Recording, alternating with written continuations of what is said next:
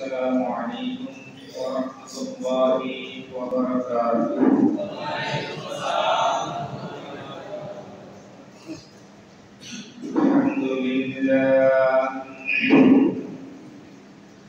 الحمد لله نحمده ونستعينه ونستغفره ونؤمن به ونتوكل عليه ونعوذ بالله من شرور أنفسنا ومن سيئات أعمالنا. من يهد الله فلا مضل له ومن يضلله فلا هادي له. ونشهد أن لا إله إلا الله وحده لا شريك له. ونشهد أن سيدنا وحبيبنا ومولانا محمدا عبد الله ورسوله الذي أرسله بالحق بشيرا ونذيرا وداعيا إلى الله بإذنه وسراجا منيرا. فقد قال الله تعالى في كلامه المجيد وفرقانه الحميد.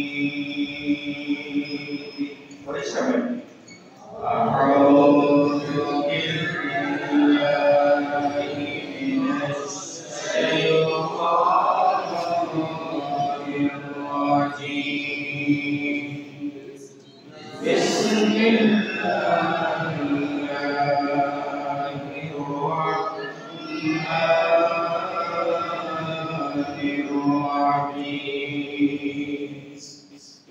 إن الله وملائكته يصلون على النبي يا أيها الذين آمنوا صلوا عليه وسلموا تسليما.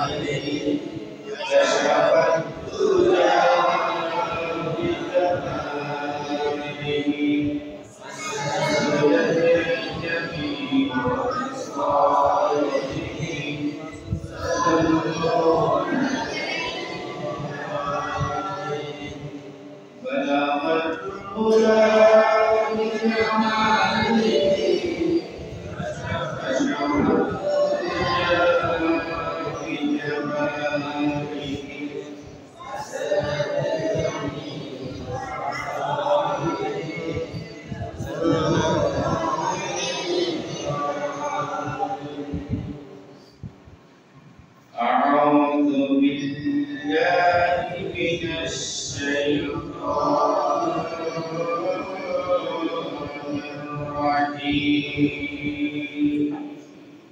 শয়তান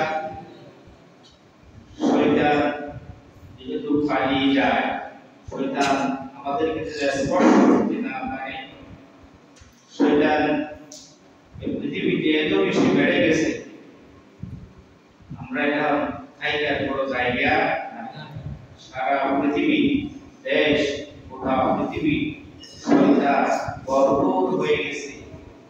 সেজন্য আল্লাহর কাছে পানাহ চাই, করি সবাই আউযু বিল্লাহি মিনাশ শাইতানির রাজীম। বিতাড়িত মরদূত শয়তানের ওয়াসওয়াসা থেকে মহান আল্লাহ রাব্বুল আলামিনের কাছে আশ্রয় চাচ্ছি।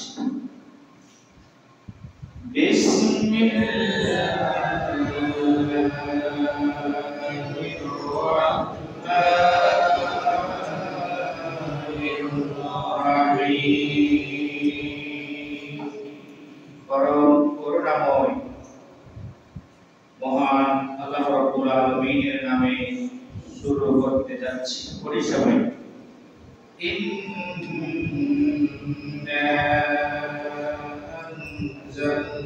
আনজালনাহু ফি লাইলাতিল কদর ওয়া মা আদরাকা মা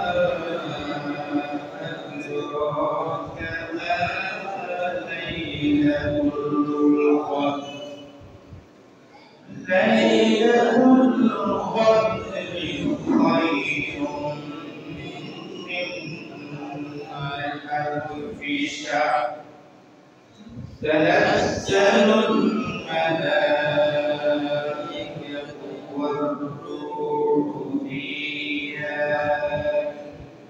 বিইذনি রাব্বিহিম মিন কুল্লি আমর সালামুন হিয়া হাত্তা মাতলা'il ফজর।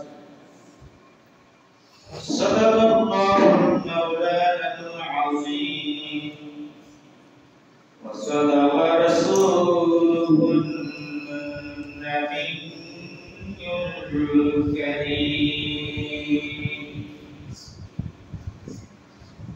ونحن على ذلك من الشاهدين والشاكرين والحمد لله رب العالمين। তো মন দিয়ে জিকির করি লা ইলাহা ইল্লাল্লাহ লা ইলাহা ইল্লাল্লাহ লা ইলাহা ইল্লাল্লাহ সুবহানাল্লাহ আলহামদুলিল্লাহ লা ইলাহা ইল্লাল্লাহ সুবহানাল্লাহ আলহামদুলিল্লাহ লা ইলাহা ইল্লাল্লাহ সুবহানাল্লাহ আলহামদুলিল্লাহ লা ইলাহা ইল্লাল্লাহ সুবহানাল্লাহ আলহামদুলিল্লাহ লা ইলাহা ইল্লাল্লাহ লা ইলাহা ইল্লাল্লাহ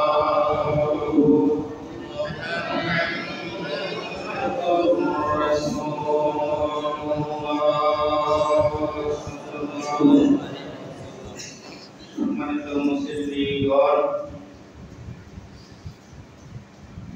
আল্লাহ পাকের অশেষ মেহেরবানিতে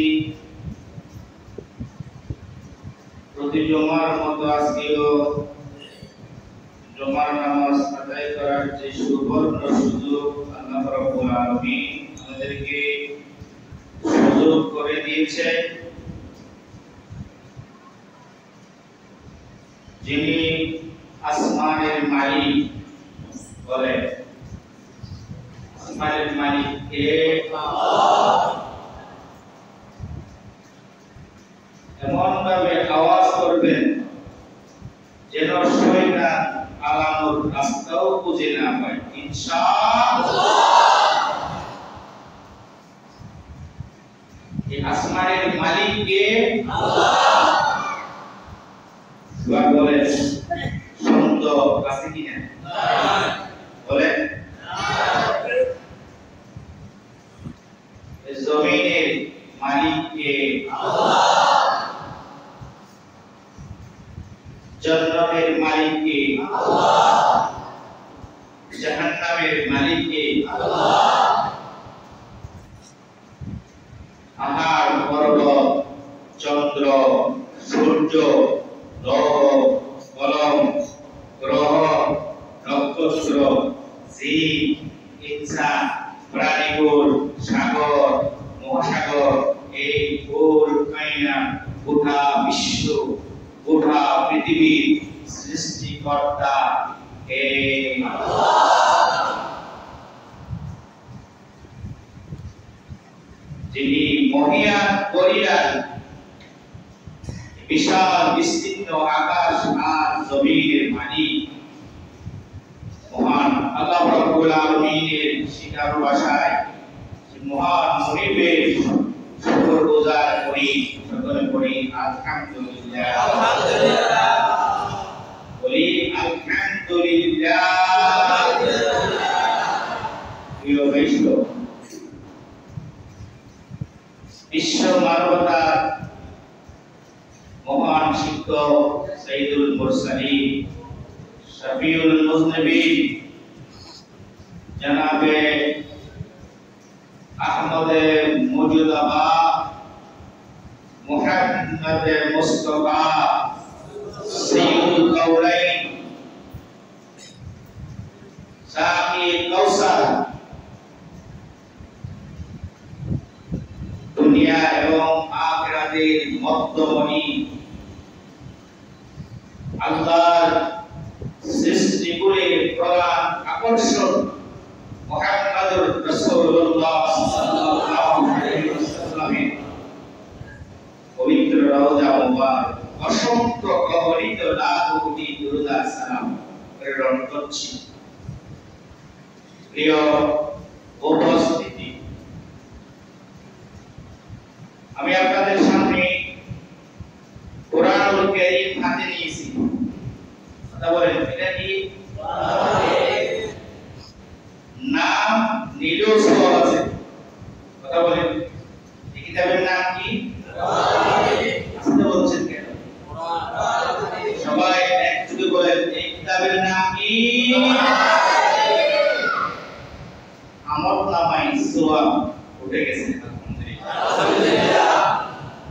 কোরআন যদি হাতে স্পর্শ করে, এই কোরআন যদি হাত দিয়ে স্পর্শ করেন, হাত দিয়ে ধরেন, তাও সওয়াব আছে না? আছে। এমন একটি কিতাব, এমন একটি কিতাব, এমন একটি গ্রন্থ, এই কিতাবের উপর আর কোনো কিতাব নেই। এই কোরআন শরীফ ছাড়া পৃথিবীর কোন বইয়ের দিকে আপনি যদি তাকান, দেখেন সওয়াব আছে?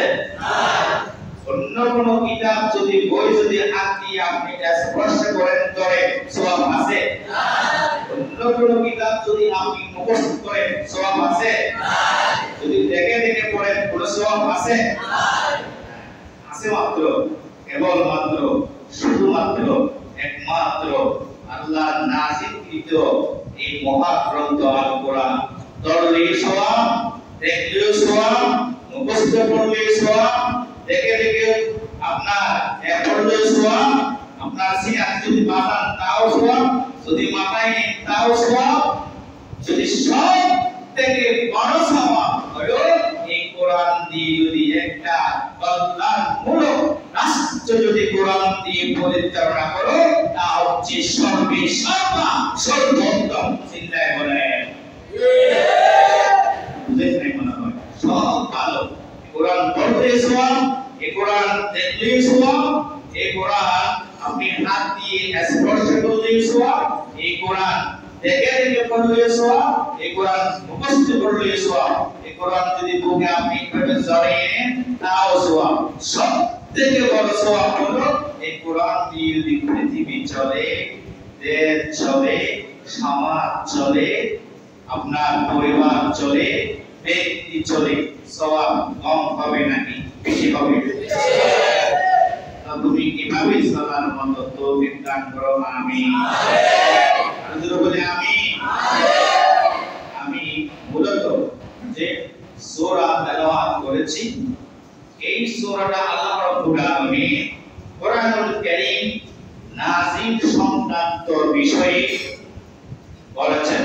তাও সুবহানাল্লাহ বলতে মন চায় না।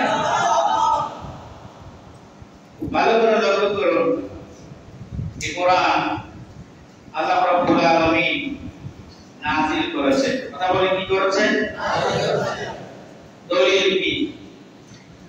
আল্লাহ রাব্বুল আলামিন কোরআনুল কারীমের ভিতরে বলেন, ইন্না নাহনু নাযালনা যিকরা ওয়া ইন্না লাহু লাহাফিজুন।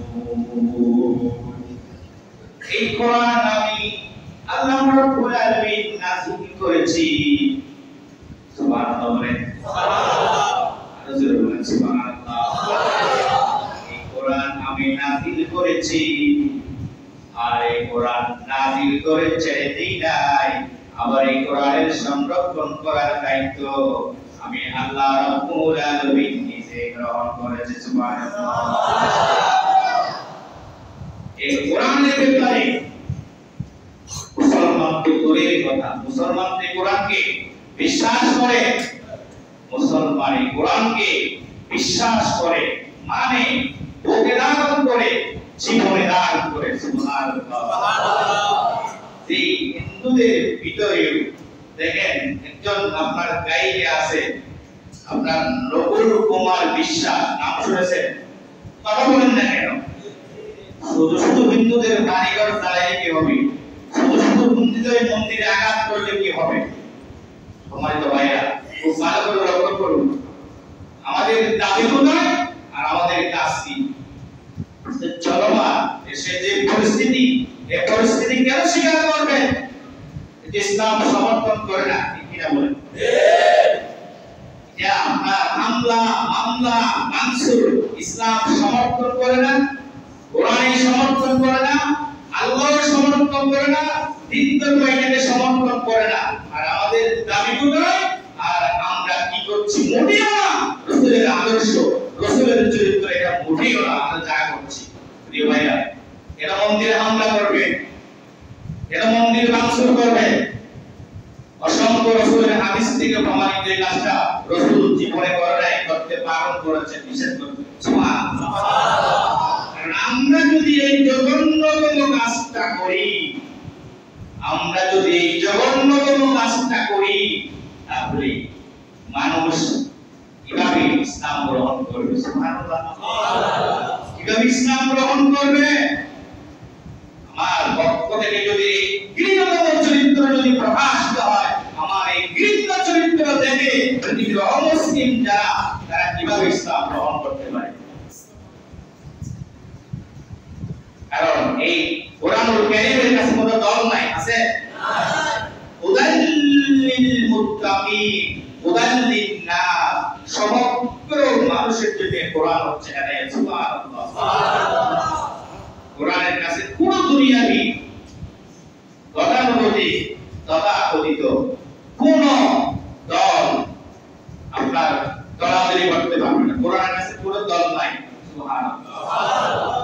যে কোনো মুসলিম, অমুসলিম, হিন্দু, বৌদ্ধ, যে কোনো অমুসলিম চাইলে এই কোরআনের ছায়া তলে তার আশ্রয় গ্রহণ করতে পারে। সুবহানাল্লাহ। এই যে নকুল কুমার বিশ্বাস, আপনারা দেখেন না ফেসবুকে কথা বলো নাকি, এত ভাবে আপনারা দেখেন নকুল কুমার বিশ্বাস একজন হিন্দু, উনি কি করে? গান করে। উনি আল্লাহ রাসূলের হিন্দু ছেলে একজন, উনি আল্লাহ রাসূলের মেরাজকে নিয়ে সুন্দর গান করেছেন। সুবহানাল্লাহ।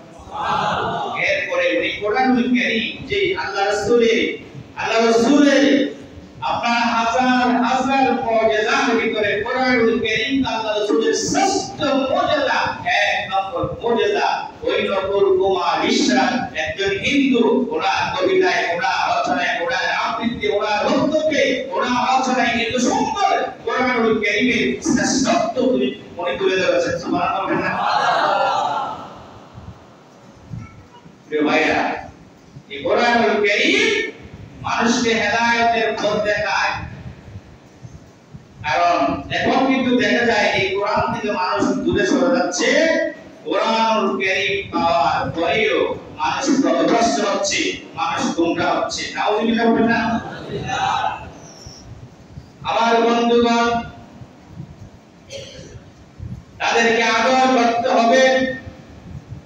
হিন্দু, বৌদ্ধ, খ্রিস্টান, ইহুদি, নাসারা যারা আছে তাদেরকে আদর করতে হবে, তাদেরকে যত্ন করতে হবে, তাদেরকে মহব্বত করতে হবে, তাদেরকে ভালোবাসতে হবে। এটা শিখিয়েছেন মুহাম্মদুর রাসূলুল্লাহ সাল্লাল্লাহু আলাইহি ওয়াসাল্লাম। সুবহানাল্লাহ। মসজিদে নববীর ভিতরে একজন অমুসলিম প্রস্রাব করতে আরম্ভ করলো।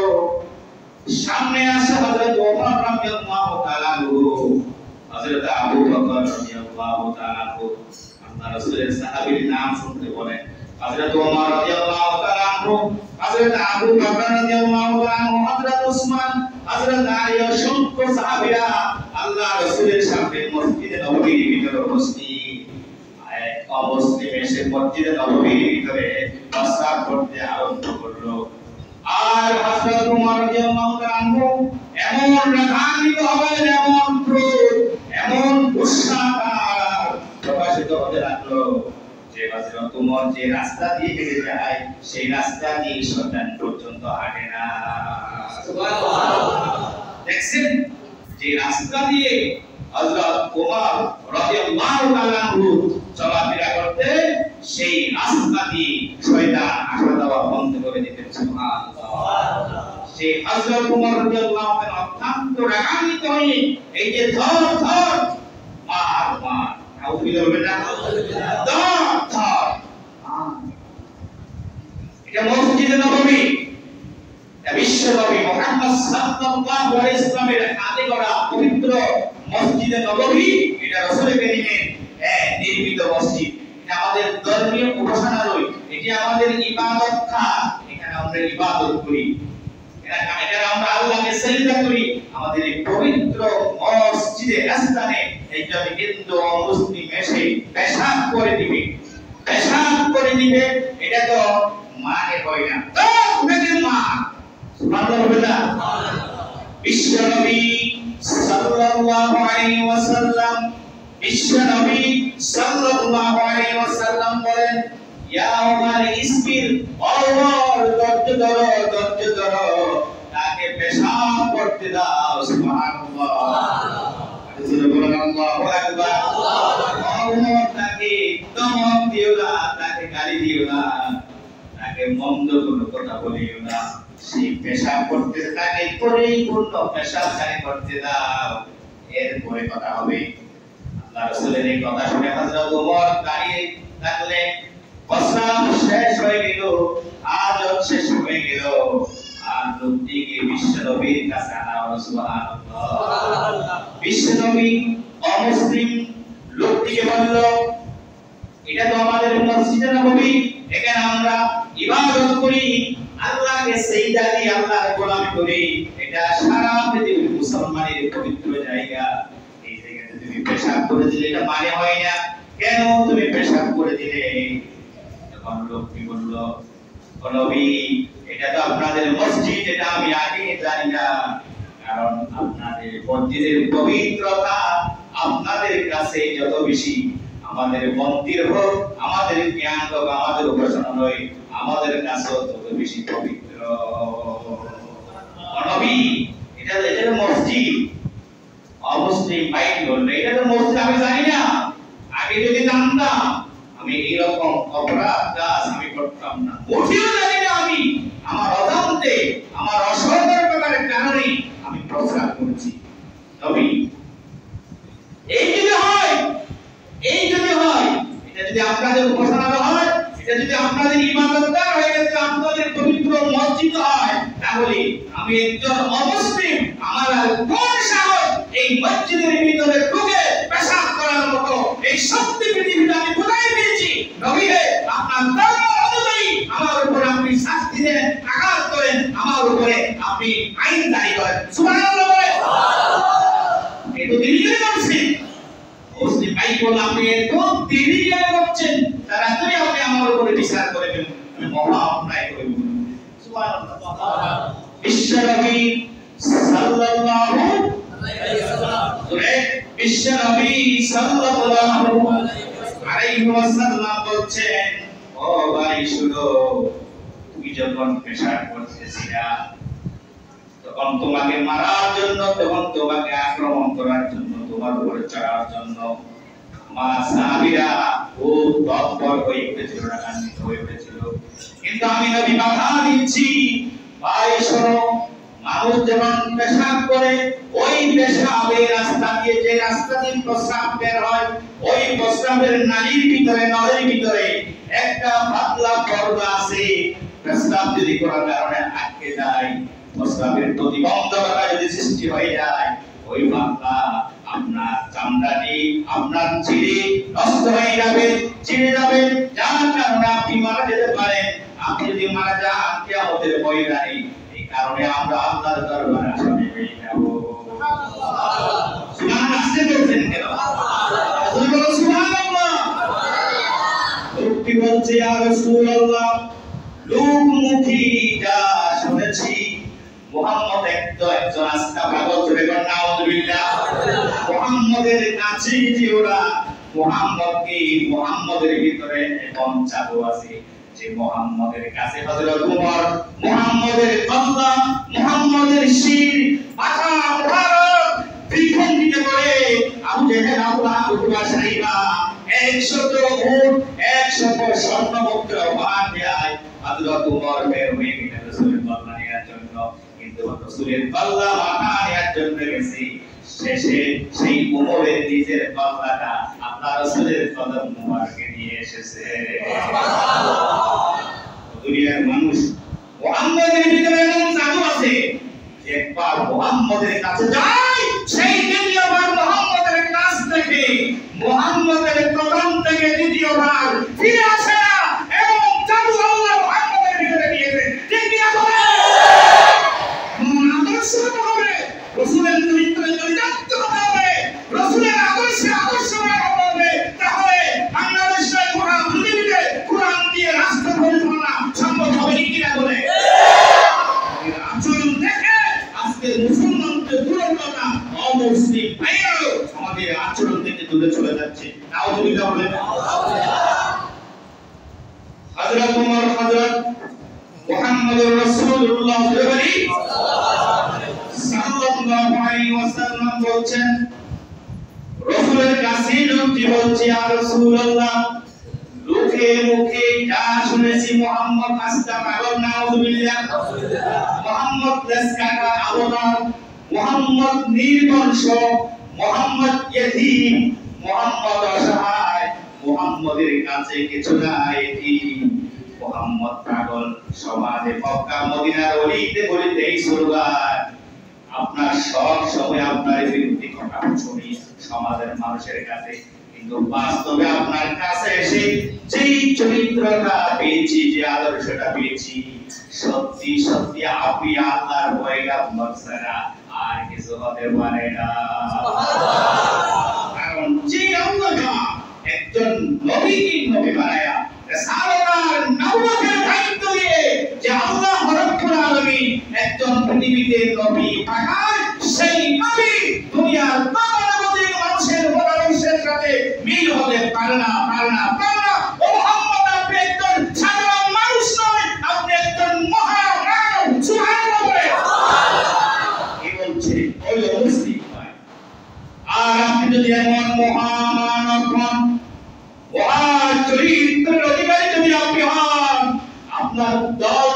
ঠিক হয়, আদর্শ যদি ঠিক হয়, আপনার পরিকল্পনা যদি ঠিক হয়, তাহলে আমি কেমনে করে মুসলমান থাকি? নবী হে, আপনার হাতে হাত ধরে আমাকে পড়িয়ে দেন, লা ইলাহা ইল্লাল্লাহ।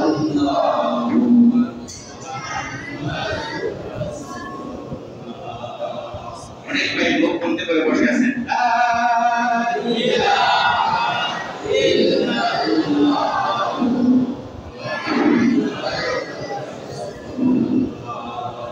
সাল্লাল্লাহু আলাইহি ওয়াসাল্লাম। রাসূলের চরিত্র ভালো নাকি খারাপ? ভালো।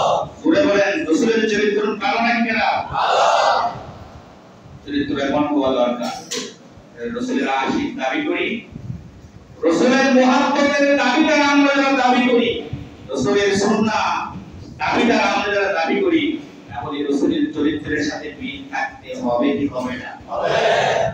আল্লাহ রাব্বুল আলামিন কোরআনুল কারীমের সূরা ফাতিহার ভিতরে বলছেন, ফাবিমা রাহমাতিন মিনাল্লাহি লিনতা লাহুম ওয়া লাউ কুনতা ফাজ্জান গলিজাল কলব লান ফাদ্দু মিন হাওলিকা ফা'ফু আনহুম ওয়াস্তাগফির লাহুম وشاورهم في الأمر فإذا عزمت فتوكل على الله.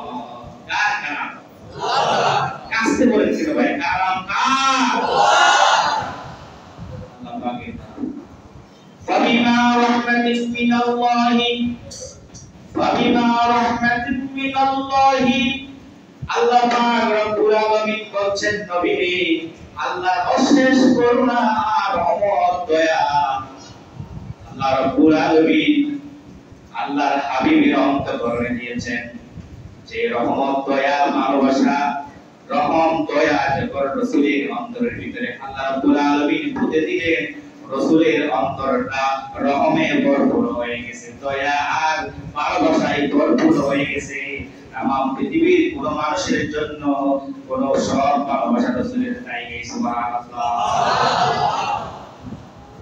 সব ভালোবাসা স্থান রাসূলের এই ইনাম মুবারকের ভিতরে তামাম পৃথিবীর মানুষের ভালোবাসা। সুবহানাল্লাহ।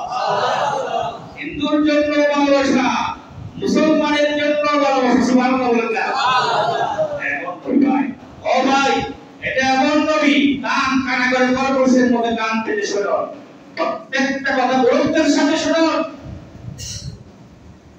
একজন অমুসলিম আর মুসলমান দুইজনের মাঝে যে কি হলো, দ্বন্দ্ব হলো, ফাইসালা হবে। ফাইসালা চলে গেলেন বিশ্বনবী মুহাম্মদ রাসূলুল্লাহ সাল্লাল্লাহু আলাইহি ওয়াসাল্লামের দরবারে। বাদী আর বিবাদী দুইজন চলে গেছেন কোথায়? রাসূলের দরবারে। কথা বলেন কোথায়? রাসূলের দরবারে। বাদী আর বিবাদী দুইজন চলে গেলেন রাসূলের দরবারে। রাসূল বাদী আর বিবাদী উভয় জনের কথা কান পেতে শুনলেন, খুব ভালোভাবে শুনলেন। শোনার পরে দুইজনের বক্তব্য থেকে আপনার প্রমাণিত হয় মুসলমান দোষী। সুবহানাল্লাহ। সুবহানাল্লাহ। কে দোষী? সুবহানাল্লাহ। কথা বলেন কে দোষী? সুবহানাল্লাহ। কিন্তু সে আদর্শ বলার কারণে আজকে হিন্দুদের মন্দিরে কোরআন নিয়ে সিনেমিনি খেলতে তারা সুযোগ আমাদের কারণে আমরা আদর্শ চরিত্র সভ্যতা সব আমরা হারিয়ে ফেলেছি। তাই আমরা তো কোরআন পড়ি না, আমরা তো কোরআন পড়ি না, স্টাডি করি না, গবেষণা করি না, এই কোরআন দিয়ে তো আমি নিজেই চলি না। ঠিক কি না বলে? তো সাহসের নিয়ে নেবেন তো সমাজে আর দুষ্টিবেন। আপনি কোরআন শরীফ পড়েছেন সকালে, আজকে সপ্তাহে একবার কোরআন শরীফ তেলাওয়াত করেছেন, আশের কোরআন বছরে একটা আয়াত দিয়ে আপনার জীবনকে সাজানোর চেষ্টা করেছেন, কোরআন তারাতে এরকম করবে। জবাব দেন ঠিক কি না? দুর্বলতা সমস্যা আমাদের ভিতরে।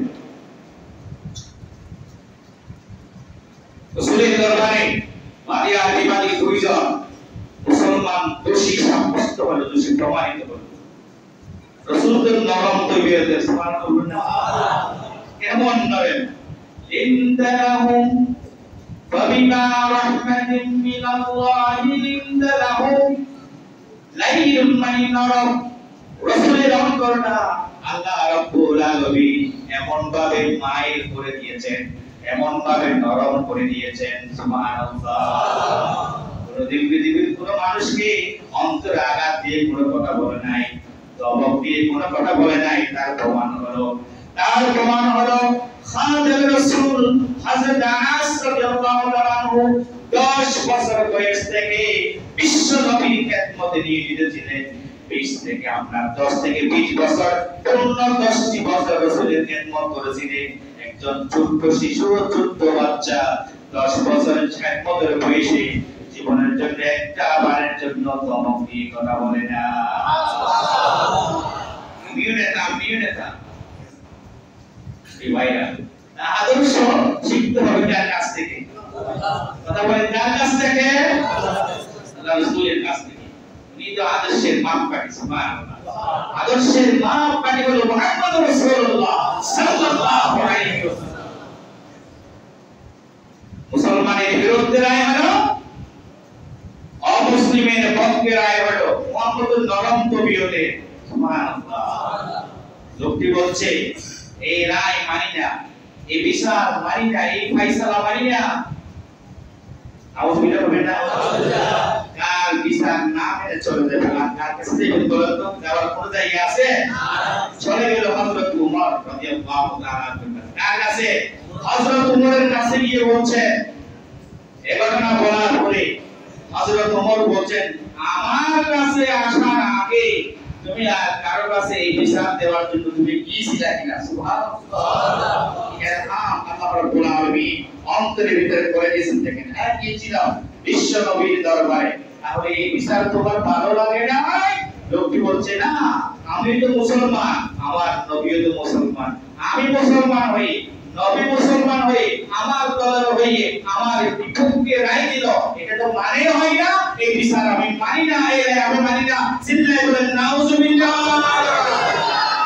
হযরত ওমর রাদিয়াল্লাহু তাআলা বলেন, এই বিচার, এই রায় তোমার ভালো লাগে নাই, এই রায়, এই বিচার তোমার ভালো লাগে নাই। লোকটি বলছে মুখি আমার ভালো লাগে নাই, আমার এই বিপক্ষে রায় দিল। হযরত ওমর বললেন, তুমি একটু থামো, একটু ওয়াইট করে একটু দাঁড়াও। ভিতর থেকে রাঙ্গা চকচকে পুরীর মতো দাঁড়ালো, তলোয়ার নিয়ে, অস্ত্র নিয়ে। এরপরে বের হয়ে ওই লোকটি আপনার গর্দানের উপর থেকে আঘাত করে শরীরের গর্দান দ্বিগুণিত আলাদা করে দিলেন, সুবহানাল্লাহ। দেখছেন এই ভাইরা, হযরত ওমরের মেজাজ কিরকম গর্দান দিয়ে দ্বিগুণিত করেছেন। এরপরে তো রাসূলুল্লাহ এমন সমাধান বিধান করেছেন, এমন ন্যায় বিচার করেছেন, সুবহানাল্লাহ। তাহলে হযরত আল্লাহ রাসূলের বিচার যদি মেনে নিতে, আল্লাহ রাসূলের বিচার মেনে নিয়ে নিজের ভুল শুধরায়ে, ভুলকে স্বীকার করে মেনে নিয়ে যদি এরকম হতো, তাহলে তার জান চলে যেত না। কথা বলেন, জান চলে যেত না। তাহলে একজন মানুষের হাজার হাজার নিরাপত্তার গ্যারান্টি, জানের গ্যারান্টি, সম্পদের গ্যারান্টি, মালিকত্বের গ্যারান্টি, ইজ্জত আবরুদের গ্যারান্টি, নিজের জানের গ্যারান্টি আছে শুধুমাত্র কেবলমাত্র একমাত্র নবী মুহাম্মদুর রাসূলুল্লাহ সাল্লাল্লাহু আলাইহি ওয়াসাল্লামের কাছে। একজন মানুষের জান, মাল, সম্পদ, ইজ্জত আবরু সব কিছুর 100 গ্যারান্টি নিশ্চিত আছে না? আছে। তাহলে সেই মুহাম্মদ, সেই মুহাম্মদের আদর্শ আমরা ভুলে গেছি। দেখেন এই লোকটিকে আপনার কি করে দিলেন? ক্ষমা করে দিলেন। মসজিদে নববীর ভিতরে পেশাব করলো, পেশাব করার পরে ক্ষমা করে দিলেন। লোকটি রাসূলের হাতে কলিমা পড়ে মুসলমান হয়ে গেলেন। তাহলে এরকম আদর্শ যদি না হয়, বুঝিয়ার পরে অচিরেই, আমি আগেই বলেছিলাম, এরকম আদর্শ হবে। আবারও আপনার যে দেখেন তো আমেরিকাতে আমি এই কারণে আর বারে নির্বাচন হলো, সে আমেরিকাতে ভাইরা আন্তর্জাতিক শুনুন, সে আমেরিকাতে যে নির্বাচন হয়, নির্বাচনের মহোৎসব কয়টা বলেন? নির্বাচনের মহোৎসব কয়টা? একটা মহোৎসবে, একটা মঞ্চ আপনার আলোচনার সময় আপনার নির্ধারণ, আপনার বিরুদ্ধে একদল আসবে দিনের 12টায়, আরেকজন আসবে আপনার সন্ধ্যা 5টায়, সময় আলাদা, সময়টা বলবেন না। আসলে এই আদর্শ রাসূলুল্লাহর আদর্শ, সুবহানাল্লাহ। আদর্শ রাসূলুল্লাহর আদর্শ, উভয় দল একই মঞ্চে গিয়ে একই আসতে গিয়ে আলাদা আলাদা সময়ে তাদের প্রত্যেকে নিজ নিজ মতামত প্রকাশ করে আসবে, কিন্তু এরকম দৃশ্য আমার দেশে কি সম্ভব? তাহলে একটি মঞ্চ করেন কেন আগে সকাল 8টায় যাবে আপনার আওয়ামী, আপনার বিকাল দুপুরে 2টায় যাবে বিএনপি, আলাদা সম্ভব হবে? শুধু হবে না, হবে না, ইসলামের শিক্ষার আগ পর্যন্ত হবে না, ঠিক কি না বলে? যে আদর্শ, যে চরিত্র রাসূলের, সেই চরিত্র আমাদের কাছ থেকে কেড়ে নিয়ে গেছেন আপনারা অবশ্যই তারা কিনা বলে? আমাদের ভিতরে হিংসা, আমাদের ভিতরে অহংকার, আমাদের ভিতরে ভক্ত, আমাদের ভিতরে আক্রোশ, আমাদের ভিতরে আপনার আফ্রিকা জঙ্গলের মহাহিংস্র প্রাণীর মতো অন্তর, আমাদের অন্তর, ঠিক কিনা বলে? আমাদের ফিরে যেতে হবে, আমাদের ফিরে যেতে হবে রাসূলের আদর্শের দিকে। সুবহানাল্লাহ।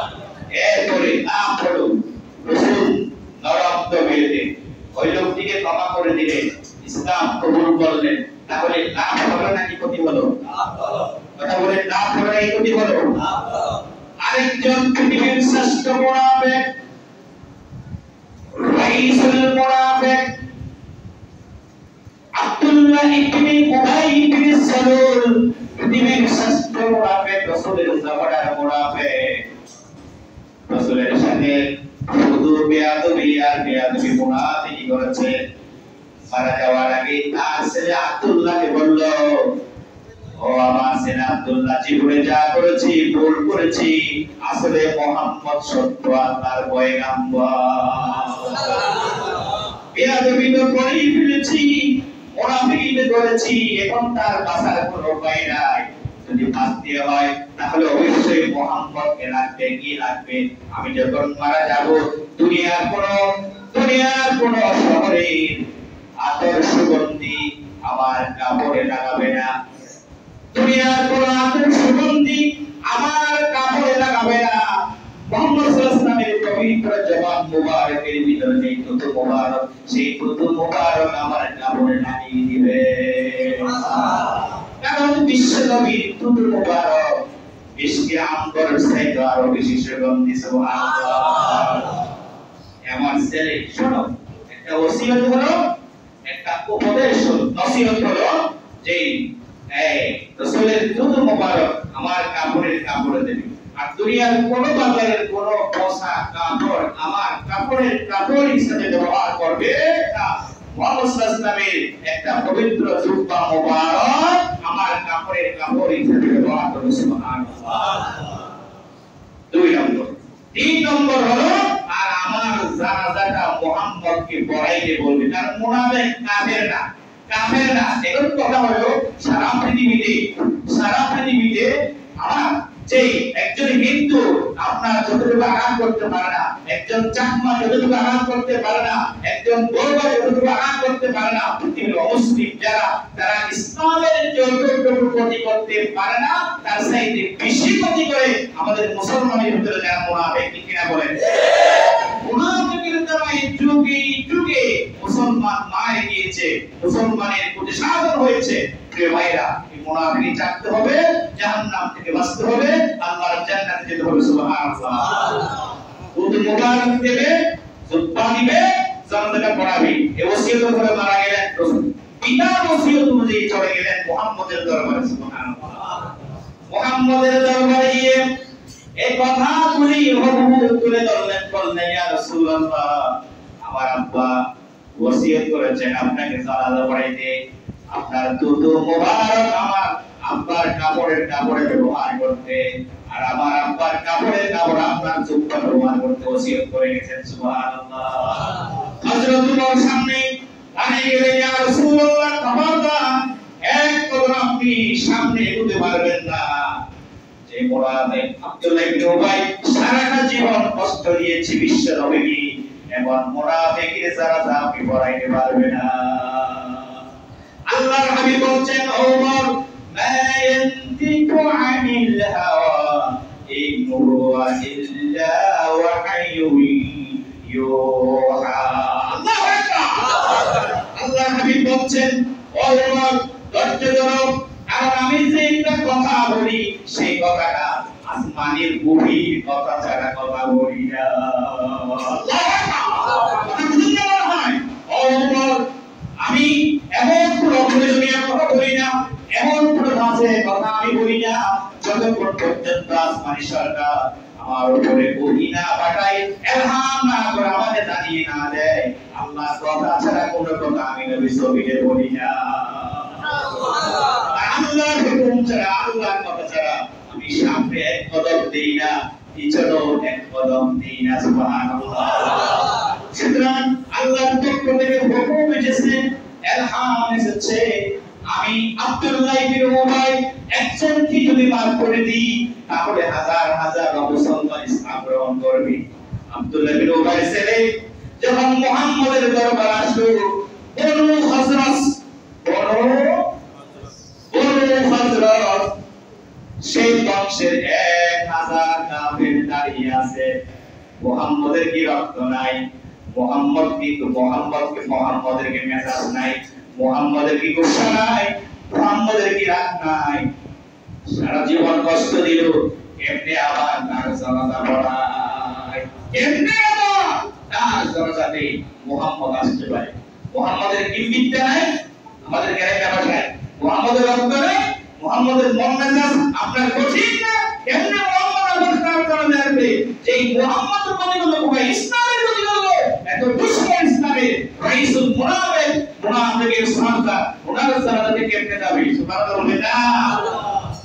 আল্লাহর হাবিব বলেন, ধৈর্য ধরো, আমি যদি মাফ করে দিই, যদি ক্ষমা করে দিই, যদি তার জানাজায় উপস্থিত হতে পারি, সে একজনের বিনিময়ে 1000 বড় হযরতের মুসলমান কাদের আল্লাহ রাসূলের হাতে হাত দিয়ে তারা ইসলাম কবুল করলেন। সুবহানাল্লাহ।